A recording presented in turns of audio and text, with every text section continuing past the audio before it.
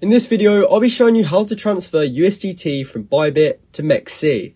Now, this is a very quick and simple thing to do, and all you need to do to get started is have your Bybit account set up, as well as your MEXC account, and once you've got those both ready, you just want to head over to Bybit. So from here, we're going to go up to the top right corner and hover over Assets, and from there, we can choose to withdraw. Now, since we're trying to transfer USDT from Bybit to MEXC, we want to make sure we select USDT as the coin. So you can either choose it from this list or you can search for it if you can't find it. And from there, it's going to ask for a wallet address, a chain type, as well as how much we want to send.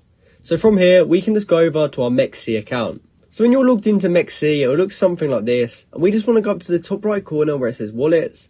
And we can choose to deposit. Now to start with, we'll have to select crypto, but since we're trying to get USDT into our MEXC account, we want to make sure we select USDT. From there, we can select a network, and this is completely up to you, but whatever you pick here, you want to make sure you also pick it in Bybit. So let's just say I was picking ETH, which is Ethereum ERC20. I can choose this option here, and it will give me an Ethereum wallet address, which I can click to generate, and then copy. From there, we can head back over to Bybit, and we can now paste in that wallet address right here. And for the chain type, we have to make sure we choose the same chain as we just chose. But in my case, I chose Ethereum ERC20, so I'm going to make sure I choose ERC20.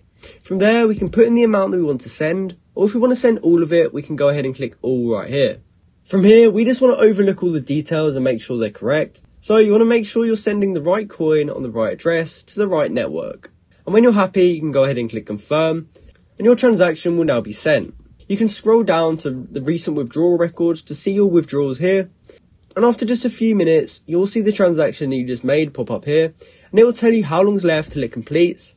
And once it has been completed, you'll then be able to find it inside of your MEXC account. So that's how you can transfer USDT from Bybit to MEXC. I hope you found this video helpful, and thanks for watching.